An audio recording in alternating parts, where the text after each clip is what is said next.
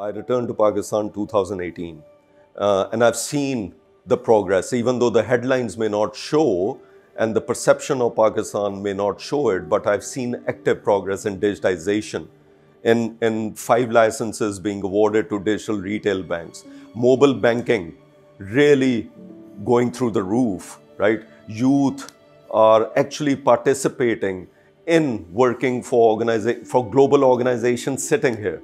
So there's a lot of optimism in Pakistan, and I would predict that it's a cycle.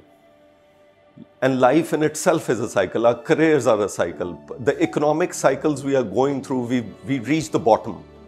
It's only uphill from now. So you can imagine the investment that you do in yourself, in your corporations, in the communities around you, it's going to bear fruit, because this is the bottom that we've gone through, and we've sustained through the toughest of cycles that any nation can do. And this is such a resilient nation that we've gone through such tough times and we sustained through it, that I'm highly confident that will come out extremely strong in the next 5 years.